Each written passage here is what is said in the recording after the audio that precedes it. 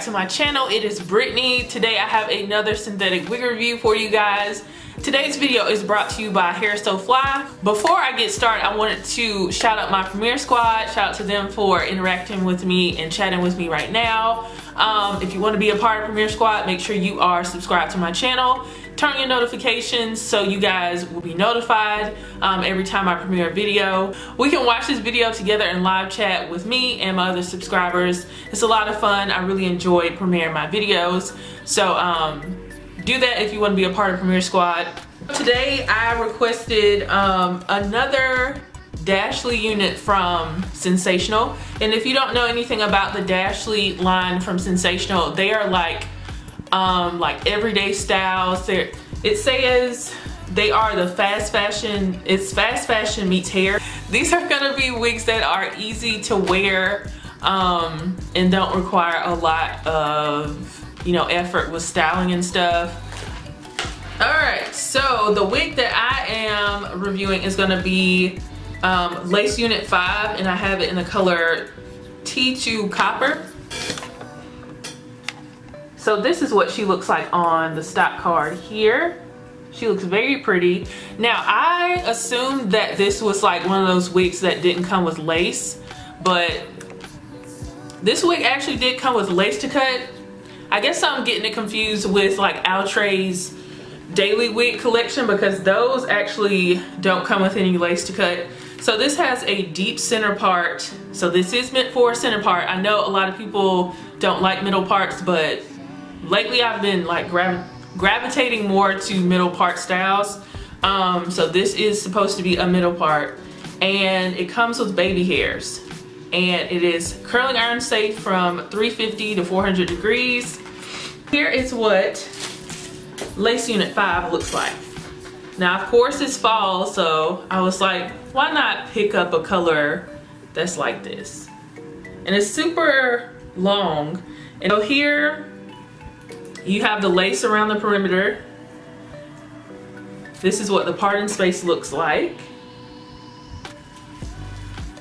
You have a comb on the right and left side, a comb in the back, as well as adjustable straps.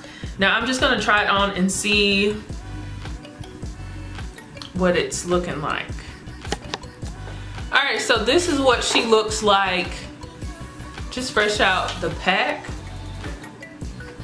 I'm gonna brush her out. To me, she has a, well, she's tangling. To me, she has a kind of a silky texture to me. I'm gonna have to tweeze this part and fix it up a little bit. So I'm just gonna pull some hairs out of the parting space, but I don't know if I like this. Like, just putting it on my head, it just doesn't do it for me. But it does have dark roots. Let's see how far they go. Well, at least this one has dark roots. It looks like it stops at the ear area. No, it looks like it's throughout, so that's pretty cool. But let me fix up this part and I'll be back.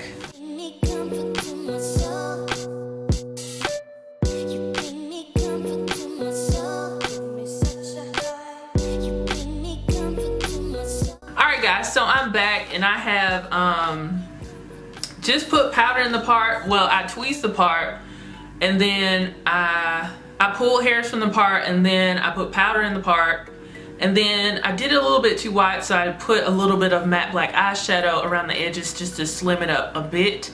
So alright, so I took pictures after I did all that, and off the bat, I think this particular color, the T2/Copper, is beautiful. I really like how it looks on me. This is my second time trying this color from Sensationnel. I tried it with Kiara and I thought it was beautiful. Now I'm gonna have to bring that out for fall. I'm gonna have to do it because I feel like this color just is beautiful. The wig itself, I am not like going crazy over it. Now I just reviewed Kylo a few weeks ago, and that was by It's a Wig, and it was kind of a orangey color, but it had that streak in the front that was like a lighter orange, and then I added a dark root to it. That wig was pretty, but I just sold it in my wig sale because I was like, I don't know if I'm gonna be wearing it like that. So this one is, it's okay. The cap size fits pretty well. I'm gonna say it's like a medium sized cap. It's very comfortable to me. I do have on a wig grip for just added security because this is a lace front wig. I didn't glue it down or anything. I don't have any adhesives with this. I just have my wig grip underneath. As far as the length goes, this is, let's see, I'm gonna say my belly button is like right here. I'm gonna say this is about, I don't know, like 24 inches. It's pretty long actually. And this is what it looks like in the back. So it looks like from the back. Now, huge con is the tangling.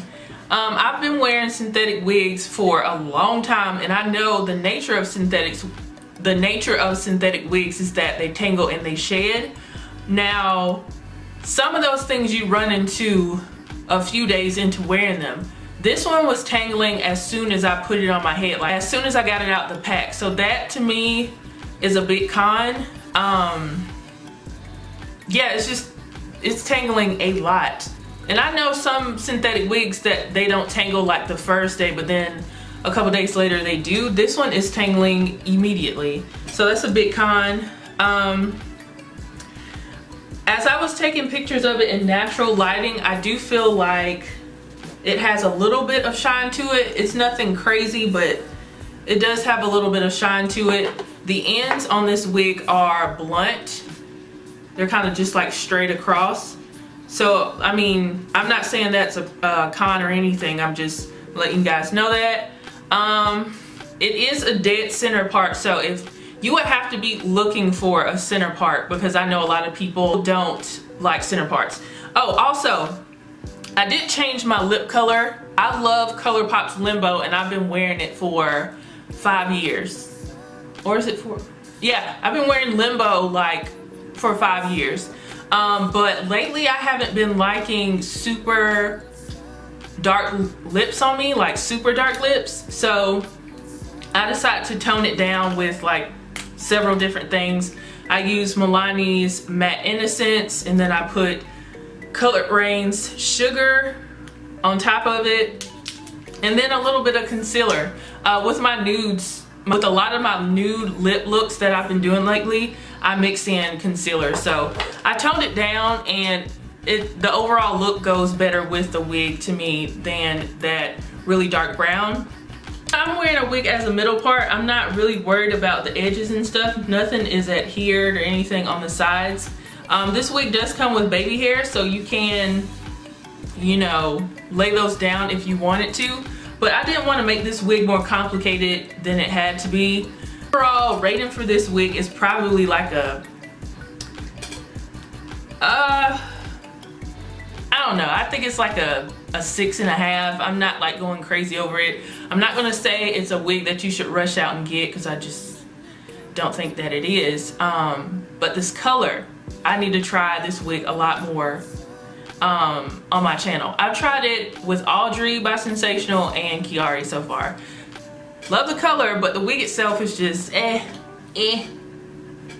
I would pass on it, but if you're a straight wig lover, you might like this. And this collection is more on the affordable side, so if you are looking for a straight wig that's affordable and something with a color like this could be a good option for you.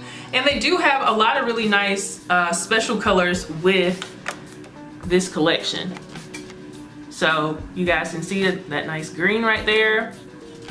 As far as shedding goes, I did not have that much shedding, even though I did like pull a lot of hairs out of the parting space. It wasn't that bad.